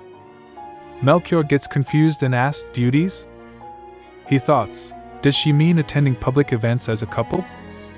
Or is she asking about whether she can go by the name Postenmeier now? Melchior said, Of course we must fulfill our duties. She gets nervous hearing this. She gets shocked and thought, wait, seriously? She asked, isn't it a bit weird to do it with someone who looks so much like Roseline? Melchior asked, why would it be weird? She thought, am I missing something again, like last time? Melchior steps towards her, and she said, I'm not. Melchior, wait. Melchior asked, what is it, Roseline? She said, it's just. She said, wait, meanwhile she felt on the bed. Melchior asked her nervously, are you all right? She starts sweating and said, well. She closed her eyes and thought, we haven't even gone through with the wedding ceremony yet. Isn't this too sudden? I'm not ready. I'm so flustered my mind is going blank. She thought, oh no, I need to hurry and back off. She said, Melchior? He starts blushing. He turns and thought, wait, what am I doing? Roseline said, so, it is too weird. I may look like her, but I'm not her. Melchior said, no, Roseline. She interrupts him saying, no, I understand. I think this is the right thing to do too. You should get back to your room now. You said you have to leave at dawn. She pushed him out from her room and he said while she pushed him, Roseline, she again interrupts him saying, good night, Melchior. She closed the door, and he thought standing at the door, what on earth? He seeing his hand thought, all I wanted was to make sure she was sleeping well. Where did it go wrong? All we did was hold hands, but when she stumbled and fell backward. What was I thinking? Have I gone insane? He standing in front of door thought, damn it. I forgot to ask what she meant by saying this was the right thing to do. Next day Roseline saw a lot of jewels and gifts and asked Hugo, what's all this? Hugo standing beside her said, these are all wedding presents from the Imperial Palace. He said, they said there would be more tomorrow. She seeing all this thought, what do I do? We were going to keep the ceremony small and simple, but if I want to make use of all these presents, that's so much more money and jewelry than I intended to use. She turns towards Hugo and asked, would you get me a map of the capital, Hugo? Hugo asked, pardon? A map? She raising her finger said, if possible, I'd like a large map that includes as many details as possible. After some time Roseline comes in the park and said there's a park in the middle of this street. The servant tells her, yes, it used to be part of the mountain range that surrounded the old capital. He said, when the capital was expanded, the mountains were leveled in order to build more houses. So this forested area is all that's left. 5 years ago it was turned into a public park. Roseline hearing his words said, I see. She thought, I used to work hard in order to save money, but after everything that's happened, it's now my job to spend money. I could spend it all if I rent this park as a wedding venue. The servant holding a paper in his hand said, let's see. The area you will be ending Archduchess Roseline Postenmeyer. She hearing him thought, judging by the way he pronounces my name, he must be from the east. She thought, now that I think about it, Melchior called me Roseline from the start. I wonder if the reason he pronounced my name the Western way without hesitation was because of her. She thought while walking through the park, when we move to the eastern region after the wedding, I'll have to meet the vassal families there. Will I be able to fit in well there without being looked down on? She entering through a gate thought, honestly, I'm not confident I can make a good impression, but it's too late to whine about it now. Suddenly she hears Bird's voice. She stops and said in her mind, Birds? She found herself in a forest and thought, wait. She gets confused and thought, did I make a wrong turn somewhere? I didn't think there was this many trees in the park. Meanwhile she hears a voice. Get back here! She saw Julian running from the same boys from whom she saved him. She said, Jelaine? Over here, quick! The boys looking for him sees here and there, and one of them said, wait, didn't he go this way? Roseline holds his mouth and they both hide behind bushes. The boy said, weird, I thought I heard a woman's voice earlier, too. After they leave she said, I think they're gone now. Julian blushed and said, thank you. Roseline asked, Were you getting chased by those bullies from last time? Julian said no. I just happened to run into some classmates I don't get along with. He bowed and said, thank you for your help. I should return to the academy now. Julian turns back and tries to leave. Roseline stops him saying, hold on, Julian. You're limping. Did you hurt your right leg? Julian turns towards her and said, it's fine, I can get back on my own. Roseline said, where do you live? If you keep working on your injury, it might swell up and make it hard to walk at all tomorrow. Julian shakes his head and said, you've already helped me twice, I can't ask for more. I have no way of repaying you. Roseline crouched and said, Julian. Roseline said, you're not supposed to worry about repaying an adult. It's only natural for adults to protect children, and children have the right to be protected. Not that I've been an adult for very long. But still. I'll make you a splint, so don't move. Julian said, oh. All right, thank you. Roseline tied her leg with a piece of wood and a cloth and said, there you go. It doesn't look like a bad sprain, so just ice it. And avoid walking too much for 2 to 3 days, then you should be fine. Roseline leans toward him and said, HM. And Julian? Could it be that your classmates are threatening you in some way? Julian replied, it's something I have to deal with myself. Roseline asked him, and how will you do that? She said, if they threaten you with violence like they did today, are you just going to take it? Roseline said, use it to your advantage. Julian gets shocked hearing this. He asked, pardon? Roseline said, if your classmates are underestimating you, then use that to your advantage. In a fight, whoever makes the best use of their strength is the winner. She said, if they bully you again, try this. It's what I used to do. Julian asked, try what? Roseline whispers something in Julian's ears and he gets shocked. He asked, how did you? Never mind. I'll do as you say, Roseline.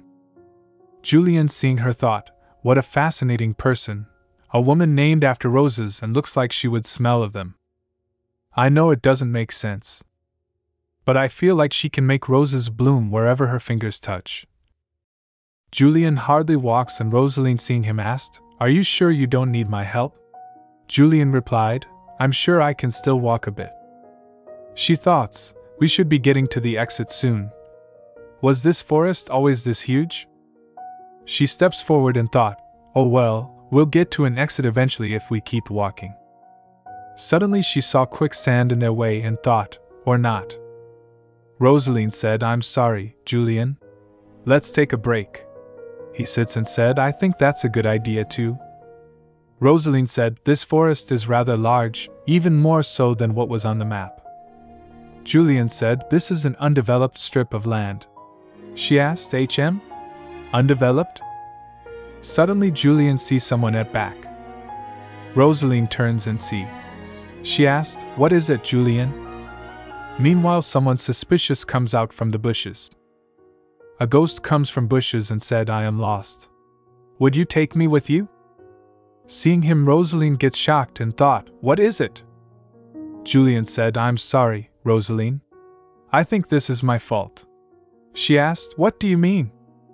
Julian turns and said, we're headed in different directions. We don't know where you are going. The ghost stares them and said, I see. He asked them, I am lost. Would you take me with you? Roseline gets confused and thought, I can't tell whether his voice is high or low. His stuttering even more now, but somehow his voice is clearer. Julian holds her hand, squeeze her hand. He said, it's all right, Roseline. He's not dangerous. She gets confused and said, huh? Julian said to the ghost, we're headed in different directions. We don't know where you are going. The ghost steps back saying, I see. I see. Julian tries to move back, but the piece of wood with his leg makes a noise. The ghost turns back to them and said, Th then, W where am I ss? Where am I, s supposed to g go? Roseline said to Julian, get behind me, Julian. Julian said, it's really all right? Roseline, he's not dangerous. Roseline asked him, Julian, what is he? Julian replied, "We don't know." The ghost said, "I don't remember. Where am I supposed to go, and what I am supposed to do? I have been wandering aimlessly for so long. Please take pity on me and take me with you." Julian said him, "As you can see, I am just a young boy. I can hardly take care of myself. I do not believe I can take responsibility for another person." The ghost standing there asked, "Do you not pity me?" Julian said, "Just because I feel sorry for you doesn't mean I should take you on. Without considering my own situation, it would end badly for both of us." He said, "Things would never go back to the way they were. Taking in a living being would be irresponsible of me." The ghost starts disappearing while saying, "Wah, wah." The ghost disappears and Roseline said, "Goodness, Julian, did you just exorcise a ghost?" Julian replied, "No. All I did was displace it. Once someone with the ability of exorcism comes here, it will be taken care of." Roseline thought, "Is this what they call spiritual powers? My ex-fiancé mentioned such things. But I never believed him. I had no idea ghosts actually existed." Julian's eyes starts glowing. He covers his eyes with his hand and said, "I'm sorry, Roseline. Please don't look at my eyes for a moment." Roseline, seeing him, thought, "Do his eyes just start to glow? Or am I seeing things?" she asked Julian. His eyes gets back normal, and he said, "I'm fine now." Thankfully, it didn't last long. Julian said, "I thought it might just reemerge if I made it sink into the ground. So I took enough of its soul for it to be unable to keep its form. My eyes always glow strangely after I do that. And when people see my eyes like that, they're always shocked and disgusted." She gets confused and thought, "A strange glow. Come to think of it, Melchior's eye glow like that sometimes too. When I first met eyes with him, I thought my heart would freeze over. I wondered how a human being could have such cold eyes. But maybe Melchior has the same ability as Julian?" Roseline asked him while walking through the forest, "Are you really okay, Julian?" Julian replied, "I am. My leg is fine now too. Thanks to you." She gets confused and thought, He's right. It's not as swollen as it was when I was attaching the splint." She thought, "I wonder if absorbing part of a ghost soul heals him." Roseline, holding his hand, said, "Thank you for your help today, Julian. If it hadn't been for you, I might have told that person that I would take him with me." Julian gets shocked and nervous hearing this. He said, "Not at all. It's my fault that you got involved." Roseline thought, "He reminds me of myself when I was his age. I never sought to be praised, and didn't want to be thanked either." She, holding his hand, thought, "I don't remember what it's like to try and handle everything on your own." Roseline noticed the exits and said, "The forest seems to end here." Julian said, "Thank you for helping me, Roseline. I'll be heading back to the dorms now." She replied, "All right, be safe." Julian mumbled and asked her, "Roseline, do you think we could meet again?"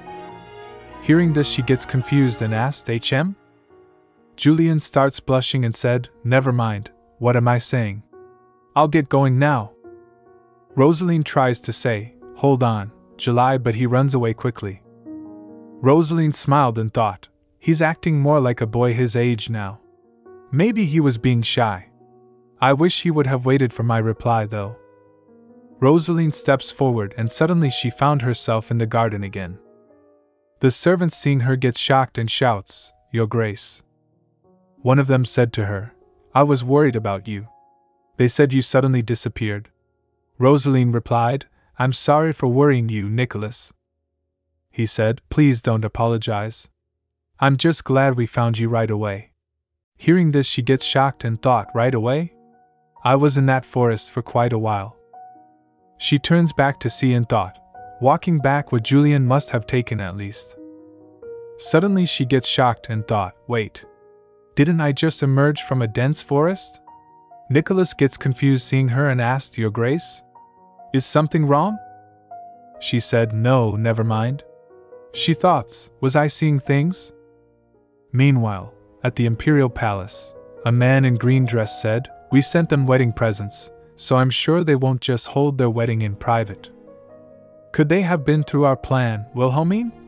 Marquis Oberbeckman said, if they hold their wedding privately, we won't be able to sneak in as wedding guests. The Empress sighed hearing them and asked, is there no way for us to bring her to my palace before they move to the east? I need to make sure that she inherited that power from Count Crimson Rose. Marquis Oberbeckman said, I have a plan. The Empress asked, oh? What is it? He whispers in Empress's ear, well. The Empress smirks and said, all right, Marquis Oberbeckman. Go ahead with your plan. Meanwhile, Roseline comes back to the manor, and the servants bowed and welcome her, saying, welcome back, Your Grace. She, seeing servants, gets confused and thought, something feels off. There are several unfamiliar faces. Did they bring in more servants from the main manor in the east? Hugo comes and said to her, something terrible has happened, Your Grace. Hugo tells Roseline that one of the buildings caught fire. Roseline asked him, a fire? Where is it? Hugo said, it's one of the buildings on the outskirts of the estate. It hasn't been in use for a while, so we've been waiting to demolish and rebuild it, but...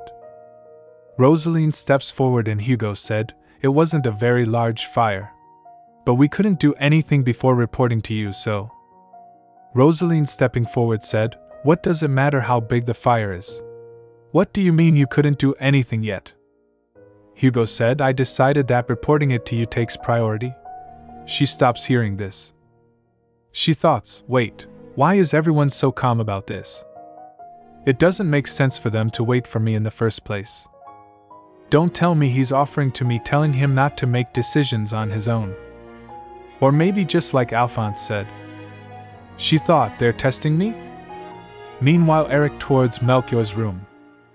He opens the door and shouts, Your Grace, there's been an urgent message from Postemeyer Manor. Melchior asked, an urgent message? Eric shouts, one of the building has caught on fire. Melchior gets shocked hearing this and asked while rising from his chair, what? Melchior said, I will need to assess things. Let us go.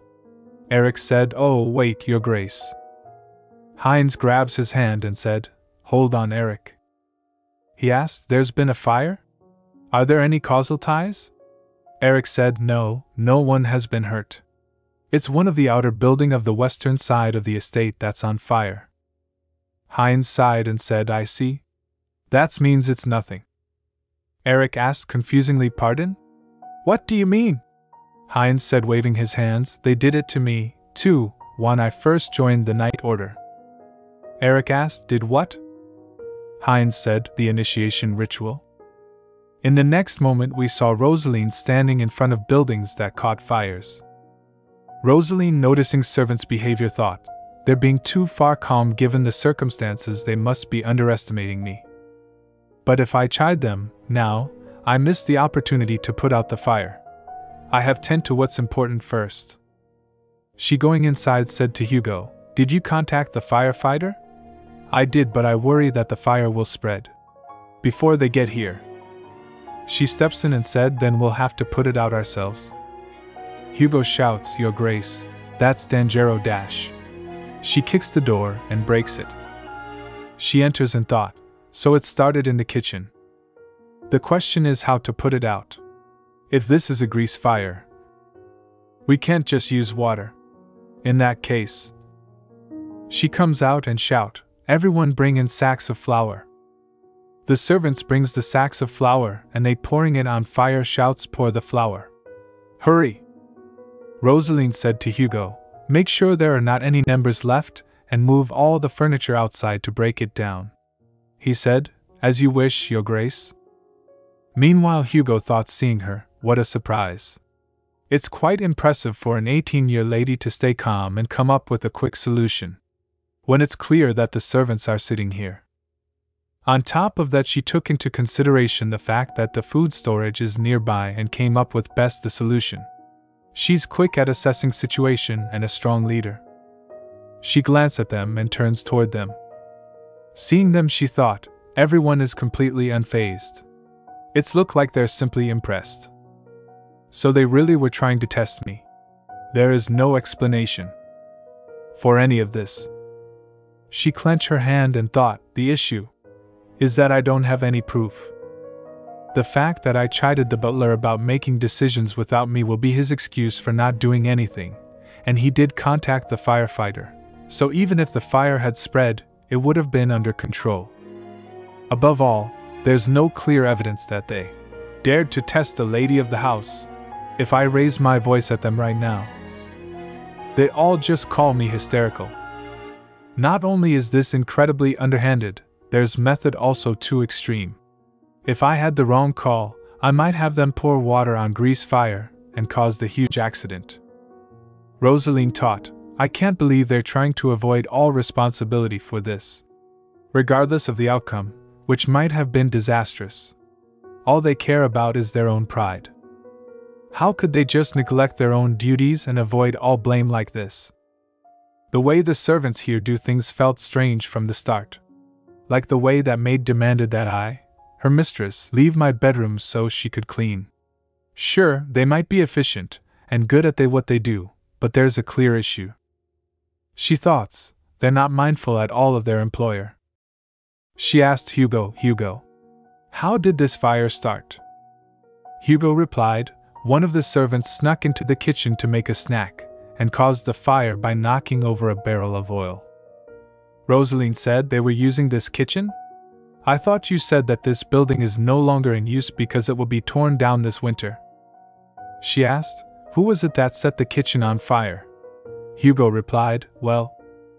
The servants turns towards a young servant who was standing behind. They point their finger at her and said, I saw her coming out of the kitchen. She gets shocked and said, huh? She drops the sack of flour and said in shock, what? It wasn't me. One of them said, Deborah, you were gone during lunch, wasn't you? The manservant said, that's right. And I saw you snooping around this building before. You should have altered the butler to the fire right away. You trying to avoid blame made it much worse. She starts crying and said, it wasn't me. I didn't even come anywhere near this building today. One of the servants grabs her hand and said in anger, how dare you lie to us? She starts trembling and Roseline said, stop. You're saying she did this? The servant holding her wrist said, yes. She tells holding Deborah's hand, Deborah was hired just 4 days ago. She drags her. Roseline thought she must be one of the servants I hired as replacements a few days ago. Hugo said, you hired her, Your Grace, but who could have known this would happen? Roseline thought, he's acting like he feels BD for her. But really, he's blaming me for hiring someone incompetent, implying that I am bad judge of character. I don't like it. Engineering this whole situation just to attack me is one thing, but blaming a powerless young girl for all of it is the worst part. They're trying to get out of being held responsible by making me punish or fire this innocent girl who can't possibly stand up for herself. A servant holding Deborah said, what shall we do, Your Grace? Should we reduce her wages or get rid of her? Roseline said, I won't hold Deborah responsible for any of this. Hugo asked, Your Grace? Roseline said, she hasn't even worked here for very long, so if she were to get kicked out for this, no one else will hire her. Hugo said, I see. That is very gracious of you, Your Roseline interrupts him saying, but Hugo, I cannot possibly ignore your part in this. He gets shocked hearing this. Hugo asked her, pardon? Roseline said, I may be the lady of the house, but I cannot command all of the Archduchy's servants on my own. That is why I left the training and supervision of the new recruits to you, the head butler. Isn't that right, Hugo? Hugo gets nervous and replied, yes, that is true. Roseline said, that means keeping an eye on Deborah was your duty as the Archduchy's head butler. And Tody, you have failed in that duty. She said, while I can forgive Deborah, a maid in training, for making a mistake, I cannot possibly let someone with decades of experience at this manor get away with a mistake like this. She said to Hugo, quite frankly, this makes me doubt your ability to serve as head butler to the Postenmeier family. Hugo gets shocked hearing this. Roseline said, I will be cutting your wages for failing to train and supervise the new recruits. After all, as head butler, your responsibilities are much greater than those of a common maid. Roseline said, if you have a legitimate reason for failing to prevent this accident from happening, please tell me and I will reconsider my decision. Hugo bowed and said, I am to blame for this. I accept your decision, Your Grace. I am overjoyed that our mistress is so wise. Roseline gets confused and asked, what? She thought, he's overjoyed at having his wages cut? Hugo bowed until the late Archduchess said the same thing. The higher you rank, the greater the responsibility. Proper authority does not push blame onto those below them, but takes on the responsibility of their subordinates' mistakes. Hugo smiled and said, for us employees, our greatest joy is served under employers we can respect. Roseline turns back and said to Hugo, I'll be going back to my room then. Call for me if you need me to make any decisions. Meanwhile, Deborah stops her saying, Your Grace? Roseline turns towards her and asked, what is it, Deborah? She said, Thank you so much for saving me. Roseline held her shoulder and said, you don't need to thank me for doing the right thing. Deborah starts crying and said, Thank you. Roseline said, I would have felt terrible if I had let you get kicked out. I did this for myself, really. Without any authority of your own, it's common to become a scapegoat. You were just unlucky today. Deborah said, actually, I don't think that's why. They tried to blame me for all of this. Roseline gets confused and asked, HM? Deborah hesitates while saying, well, you see. I heard that Katrina said you weren't a bad person, so I told the other maids that I agreed. But then they all started bullying me for taking you aside. That's probably why. Roseline holds her shoulders and said, I see. Roseline thought, punishing the head butler won't be enough. I'll have to change everything. The way they do things here struck me as odd from the start. After hours, Roseline said to Hugo, please get me the servants' work schedules, Hugo. Hugo, standing in front of her, said, Your Grace, servants of the Postenmeier family do not have separate schedules. Roseline asked, oh? Then how does work get done around here? Hugo replied, everyone has the same routine. During the time that our master is away from the manor, we tend to the laundry and any other duties related to the upkeep of the estate, and finish everything by the time His Grace returns. Hearing this, Roseline thought, so they focus on getting work done while their master is away. That's why the maid sent me to my office so she could clean my room. Roseline sighed and said, that's not a very good system. Hugo gets confused and asked, pardon? Roseline said, the schedule is based entirely on the employee's convenience. Melchior goes to work at dawn and returns late at night, so no one has had to be mindful of their employer all that time. She said, but things are different now, aren't they? She starts writing something on a paper and said, the lunch break in particular. An hour for eating followed by a 30-minute break. That's mean no one works for an hour and a half. Hugo gets nervous and said, Your Grace, in order for the servants to work effectively, they need a proper break. Roseline said, I'm not criticizing the length. I'm referring to the fact that because everyone takes their lunch break at the same time, the whole manor comes to a halt. Hugo said, I understand your concern. However, we take care of any urgent duties in the morning before we eat. The probability of anything going wrong in just 90 minutes is. Roseline interrupts him saying, there was a fire. She said, I doubt you will be able to act in a timely manner in the event of another emergency. Hearing this, Hugo starts sweating. Hugo said, then how about having the servants take turns staying on duty during lunch breaks? Roseline said, no. Making some people stay on duty while everyone else gets to rest will make those people dread work and be less efficient. She draws something on paper and Hugo asked, do you have an alternative, Your Grace? Roseline said, we'll introduce a shift system. Meanwhile, after some time, Melchior comes and shouts, Roseline. Seeing him, Roseline said, you're home early, Melchior. How have you been? He grabs her shoulder and interrupts her saying, I heard there was a fire. He said, it was just one of the outer buildings, so the fire didn't spread. It did completely burn up the inside though. Is everything all right? Roseline said, well, no. The building is so damaged that we won't be able to use it. I had the servants remove all the burned furniture since I heard the building would be torn down anyway. Should I have them clean the inside? He holds her shoulder and said, That's not what I meant. He said, I was asking if you are all right. Roseline said, I'm fine. Melchior said, I heard that you went inside the binding kitchen. Don't be so reckless. He said, What if you had ruined everything? Don't you dare do something like that ever again. Hearing this, she thought some. I thought he would praise me. She said, If I hadn't gone inside to check, I wouldn't have been able to find out the cause of the fire. She bowed and said, I'm sorry. It was wrong of me to behave that way. Melchior gets confused and said nervously, Roseline. Roseline turns her face towards other side and asked, Is there anything else you need? Melchior thoughts, I wanted to know if he was injured, how she feels.